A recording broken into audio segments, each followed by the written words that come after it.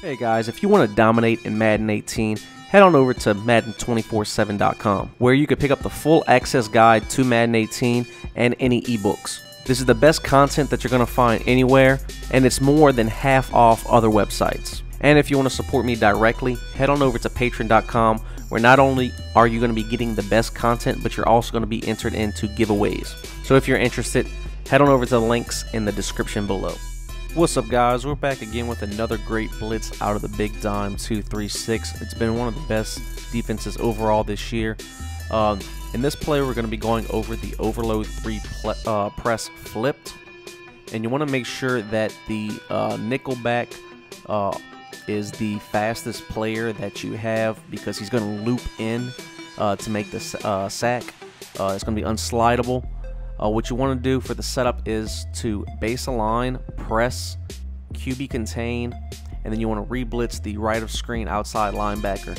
Now you can put the middle linebacker in a hard flat or man him up on someone. That's totally up to you. You can also bring these safeties down into the box, is what I like to do. And then if you like, you can coverage the left of screen defensive end as well. And you see we're going to get this looping pressure coming in from the blitzing cornerback. Now this blitz works against blocked running back, blocked tight end on the same side as the blitz. Doesn't matter if they're blocking the running back or blocking the tight end. You see we're still going to get the pressure coming in.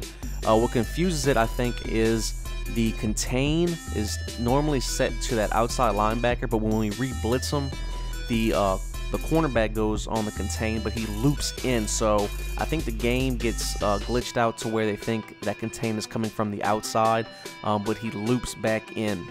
Very, very hard pressure to pick up. If you're worried about someone hitting something in the flats, you can take the linebacker, of course, like I said, put him in a hard flat or play underneath coverage, and you can take the linebacker that you want to use her and cover any type of seam. You see there was max protect. Here again, we're going to max protect, and you see that the cornerback is still going to come in untouched with the max protection. So max protect's not going to stop it, and blocking running back or tight end on the same side of the blitz will not stop it as well.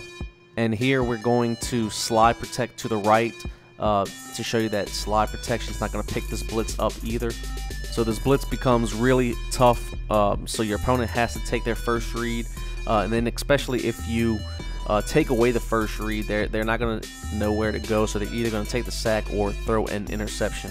And remember, the key to that blitzing cornerback is you want to make sure he has high speed and high acceleration, because you want him to cross the face of the entire line to get into that gap. If he's slower, it's possible that they can recover and pick up the blitz. So you want to be sure he has preferably 95 plus acceleration with 93 plus speed in that blitzing dime position.